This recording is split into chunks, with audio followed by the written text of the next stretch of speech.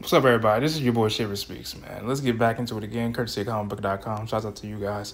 And for those that are new to my channel, make sure you guys hit the like button, hit the notification bell to stay notified whenever I drop a video. And I hope you guys really enjoy the video. Thank you guys for watching. And for those that are returning, thank you all the same. If you guys have anything you guys want me to talk about next, let your boy know in the comments below. As always, always welcome, always will be. All right, without further ado, let's get right into it. Now, guys, there's a brand new, I don't know if you guys heard about this, but for those that don't know, there is a brand new Candyman that's coming out late to mid-August. And if you guys don't know about Candyman, that's the man played by Tony Todd with a hook.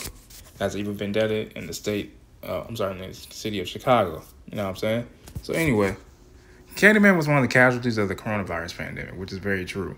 I remember doing a video on it some time ago. I might just post a link to the previous video I did on it in the comment section below for you guys to check out if you guys are interested in looking at it. Like I said, it's with the long-awaited horror film having to be delayed over a year as theaters grapple with COVID-19. But a new trailer gives horror fans a deeper look into the upcoming film that is set to scare audiences this August.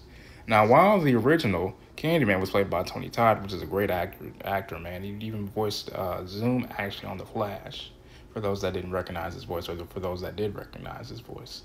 Now, following a terrifying specter haunting a Chicago public housing project dubbed Cabrini Green, and that's quite a personal feel from right there, man. Very old school of a name right there, you know what I'm saying? Shouts out to Cabrini Green, man. I got stories for that, man.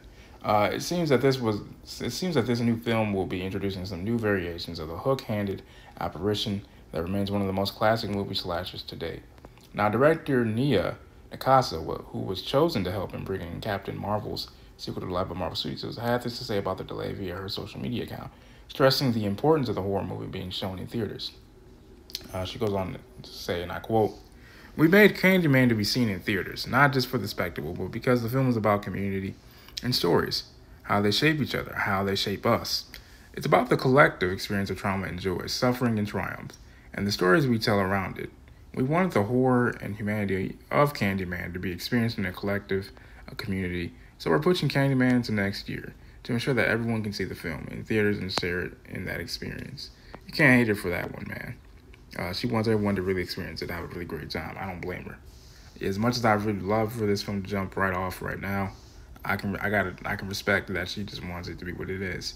Now, the film itself is written by Jordan Peele, the comedian who has made a name for himself in the world of horror with award-winning projects such as Us and Get Out, and stars Yahya Abdul-Mateen Jr. as artist Anthony McCoy, who has ties to both The Murdering Spirit and Cabrini Green itself.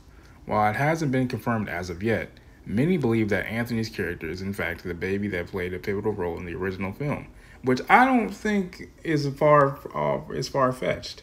I really don't, because I remember watching the original Candyman and looking at that baby and thinking to myself, for years to come, that baby's gonna really play a pivotal part in how this franchise moves about. You know what I'm saying?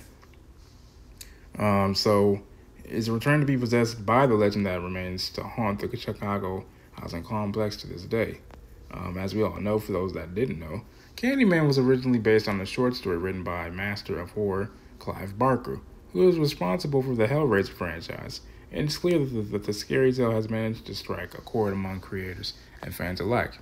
So what do you guys think of the new trailer of Candyman? Let y'all know. Let Comic Book know what y'all think in their comments below, and as well let your boy know what y'all think about Candyman. Like, do you think we'll see Tony Todd return to the role in the upcoming film? Feel free to let me know in the comment section below and in comicbook.com. This is your boy Chef Speaks, once again signing out.